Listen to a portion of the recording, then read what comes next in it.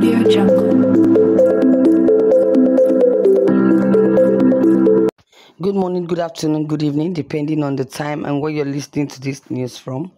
This is breaking news. Another information announcement from the CBN. Nigerian scarcity persists again as cash crunch Grïps bank despite CBN directives. Let's quickly go into the content. Let's know what this is all about. Do you know that the proliferation of counterfeit note money, that's bank money, especially in the high denomination, has alarmed the Central Bank of Nigeria, according to a statement from the CBN, which was signed by Mrs. Sadi Ali, the Director of Corporate Communications at the Akama AG. The phony bank notes are being used in transactions at food markets and financial counters in the country's largest cities. The CBN has issued a warning to all deposit money banks, financial houses, bureau de change, and also the general public to increase awareness and take the appropriate safety precautions in order to stop the acceptance and distribution of counterfeit money in an effort to address this problem.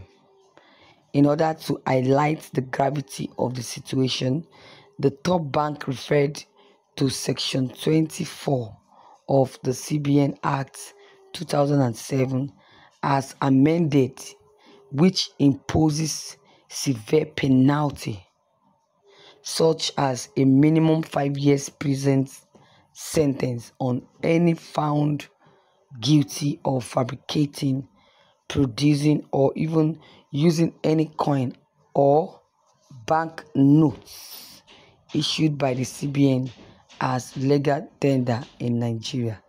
According to CBN, it is still actively working in tandem with relevant financial and security organizations to seize counterfeit notes, Naira notes, capture offenders, and also guarantee legal prosecution.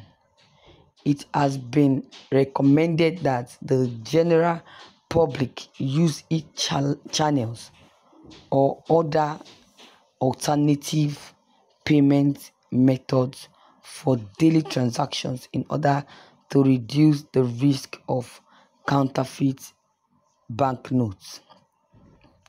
Consumers who regularly crowd banks and ATMs in anticipation of Christmas and New Year's are complaining that they cannot even get as much cash as they would like. With Christmas just 17 days away, frustration is spreading throughout the nation's automated teller machines, that's ATM, and banking halls as the cash crunch gets worse. The Nigerian Central Bank, the Central Bank of Nigeria, has been working hard to make cash more accessible. But yesterday, it issued a warning about the spread of fake banknotes, especially those with higher denominations. According to the banks, the daily maximum amount they can dispense over the counter is between 50,000 and 100,000 naira. Customers are even encouraged to use their ATM card or internet banking. So viewers, you have heard it all from Central Bank. Are you sure this is going to favor the country, in short, Nigerians as a whole? No, I'm not sure about that. What the federal government and the CBN are trying to do, they're trying to encourage robbery. Yes, telling us to start withdrawing money now, keeping or saving the money at home, so that on Christmas Day we can see what to use, especially those that spend in millions on Christmas Day. They're trying to encourage robbery. This is absolutely wrong from the federal government and CBN's decision. What will 50,000 do? How many things will 100,000 buy? How many things? This is wrong. This is wrong. They're trying to bring back money scarcity. They're trying to bring back the suffering we had before Buhari left office.